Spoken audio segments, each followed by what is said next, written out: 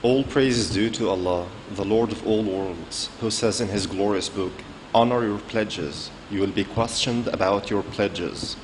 I bear witness that there is no God but Allah, and that our Master Prophet Muhammad is His votary and messenger, who said, 'The best of Allah's servants are those who fulfill their covenants.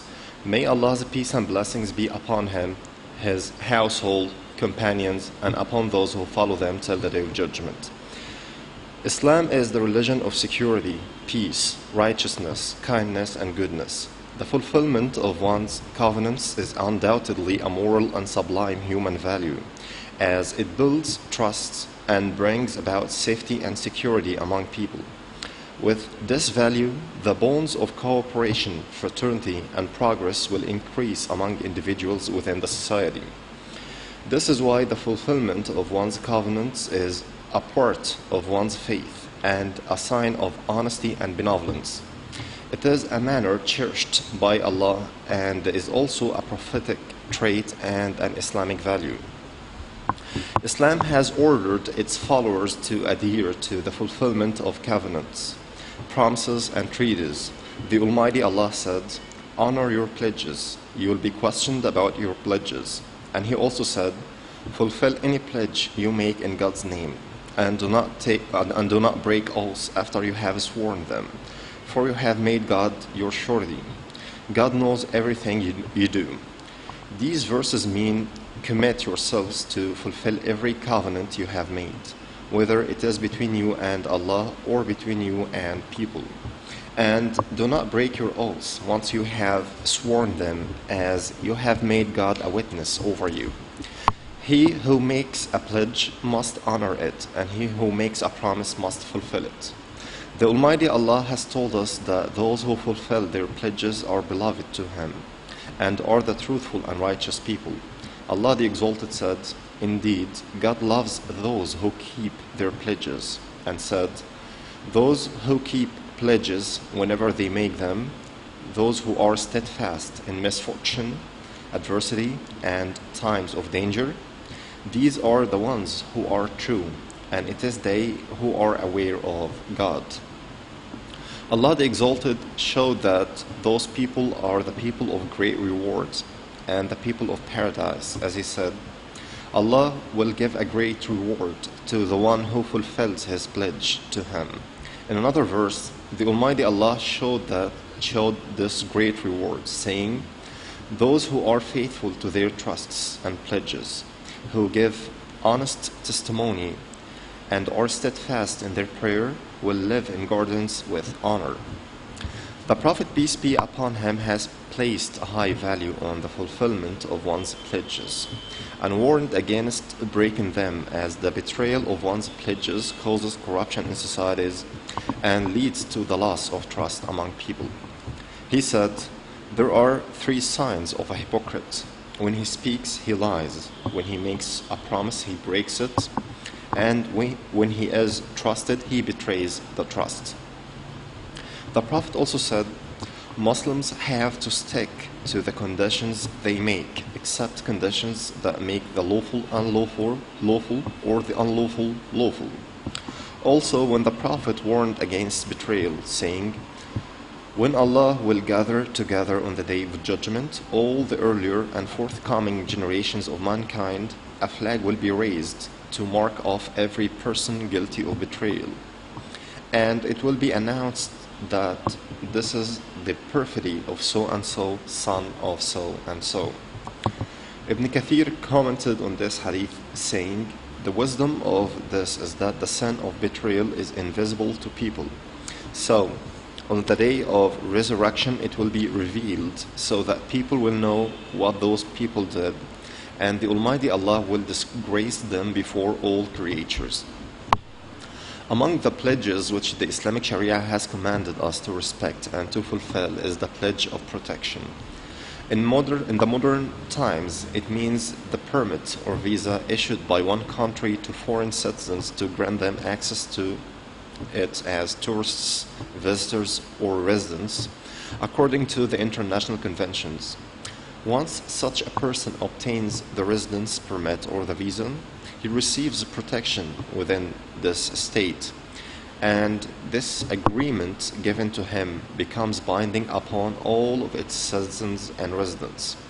It shall not be revoked or altered as per the provisions of the Sharia and the law. Any person from the public who finds any breach that impacts the security of his country must report the case to an authorized person so that the authorized bodies within the state can handle the situation in light of the regulations. Common people have no right to handle the situation by themselves because this would cause chaos and indiscipline. It goes without saying that the fulfillment of one's pledges comes at the top of obligations imposed by the Sharia and the dictations of law, patriotism, and humanity. As Islam has stressed the importance of the protection of pledges, making the pledge given by one Muslim as given by all Muslims, this makes them more binding, given that pledges are regulated by both religions and laws. Islam is the religion of preserving covenants and agreements, a religion that does not admit cheating, deception, or betrayal. It has never been proven that the Prophet, peace be upon him, since the beginning of his mission, or any of his companions have deprived anyone of safety, or broke any promise of protection they had granted to anyone. In this regard, Allah Most High addressed the Prophet, peace be upon him, saying, "And if you fear treachery on the part of a people, then throw back to them on terms of equality. Surely Allah does not love the treacherous." Also, there was a covenant between Muawiyah and the Byzantines, and he was going to their land to suddenly attack them upon the termination of the covenant. A man came along on his horse, saying, "Allah is great, Allah is great. Let there be faithfulness and not treachery." When they looked, they found that this man was Amr ibn Absa. Muawiyah sent for him and questioned him about that. He said, "I hear the Messenger of Allah say, when one has covenant with people, he must not strengthen or loosen it till its terms come to an end, or he brings it to an end in agreement with them." So Muawiyah returned. Not only that, but the greatness of Islam is also crystal clear in Allah's order to His Prophet to protect and provide shelter to whoever seeks protection from him, even if he is a polytheist or a combatant. Allah says, "And if one of the idolaters seeks protection from you, grant him protection till he hears the word of Allah, then make him attain his place of safety." The Prophet, peace be upon him, has actually instilled these noble values both in saying and in action. He is reported to have said, "Whoever killed a covenanted non-Muslim shall not smell the fragrance of paradise, though its fragrance can be smelled at a distance of 40 years of traveling." And he also said, "The Muslim is the one from whose tongue and hand the people are safe, and the believer is the one from whom the people's life and wealth are safe." Prophet Muhammad, peace be upon him, offered the greatest example ever in fulfilling covenants, even with his enemies. Speaking about the Battle of Badr, Hudayfa ibn al-Yaman, may Allah be pleased with him, said, "Nothing prevented me from being present at the Battle of Badr except this incident. I came out with my father to participate in the battle. But when we were caught by the disbelievers of Quraysh, they said, 'Do you intend to go back to Muhammad?' We said, 'We do not intend to go back to him, but we wish to go back to Al-Madinah.' So they took from us a covenant in the name of God that we would turn back to Medina and would not fight on the side of Muhammad, peace be upon him. So we came to the Messenger of Allah, peace be upon him, and related the incident to him. He said, 'Both of you proceed to Medina. We will fulfill the covenant made with them and seek God's help against them.' Accordingly, we affirm that it is our duty to keep the covenants and pledges our country abides by towards anyone coming to it. and to be cooperative in protecting their blood, honor, property, and privacy. It is also our duty to offer them hospitality in a way that's consistent with the image we want to communicate about the greatness of our religion and the glory of our civilization. With that said, I ask Allah for forgiveness for me and for you. All praise is due to Allah, the Lord of all worlds. I bear witness that there is no God deserving to be worshipped but Allah, and that our Master Prophet Muhammad is his votary and messenger. May Allah's peace and blessings be upon him, his family, companions, and upon those who follow them till the day of judgment. Muslim brothers, Islam is the religion of justice, tolerance, and peaceful coexistence. A Muslim must always be an embodiment of these values.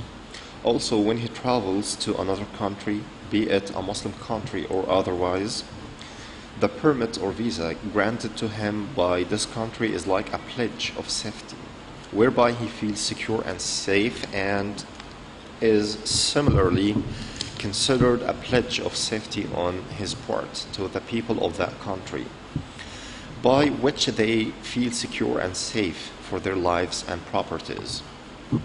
Accordingly, he has to abide by the laws of this country and to fulfill his duties honestly and faithfully.